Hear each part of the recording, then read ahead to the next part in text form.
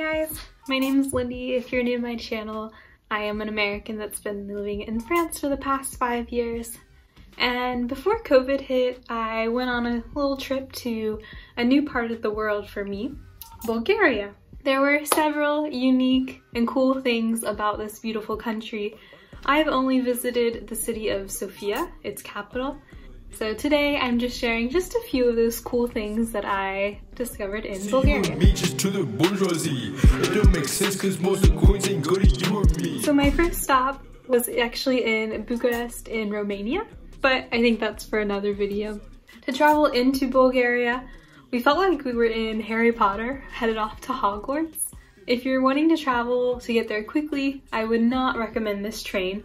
This brisk 10-hour ride is more for like this old school Harry Potter vibe rather than its speed. But it's only 30 euros and there are definitely no frills, so there's like no food or bar on the train. So we made sure to pack a lunch, some snacks, some things to do, and it doesn't hurt to have a great company as well. Overall, it was a super cool experience and a fun way to start our Bulgaria tour. One of the best ways to learn about a place is through its food. We took a free food tour by Balkan Bites, and I could not recommend this one enough. Our guide was so kind and very knowledgeable and really eager to answer questions. She was also passionate to show local food and Bulgarian specialties, such as Bulgarian yogurt,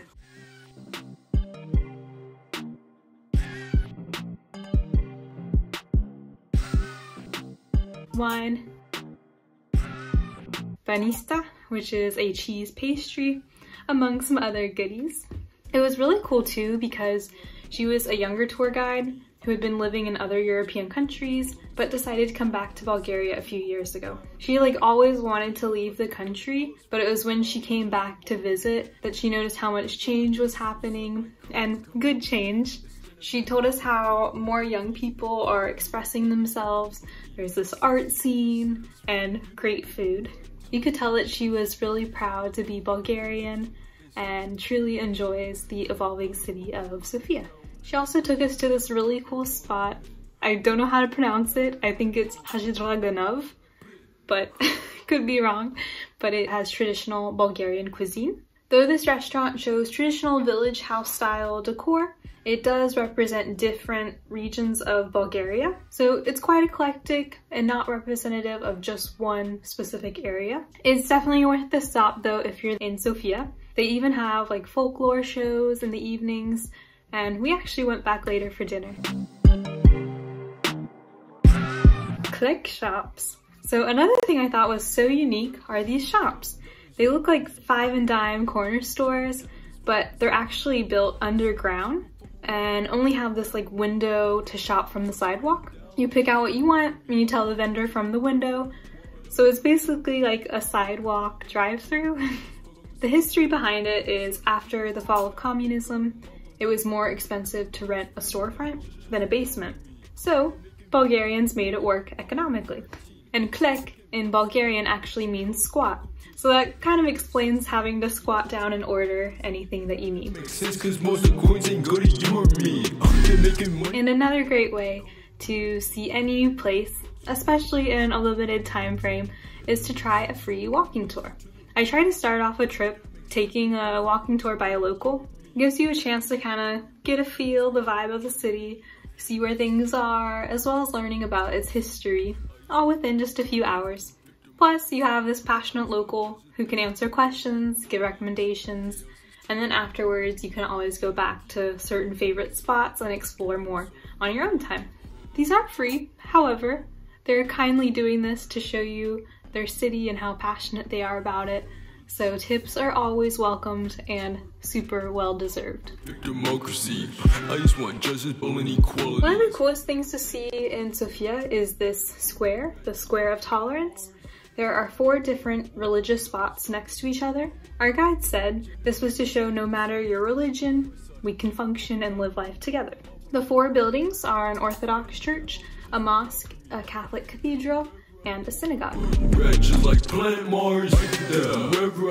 There's also the Serdica station Roman ruins. That's right, there's actually Roman ruins located in their subway or metro system.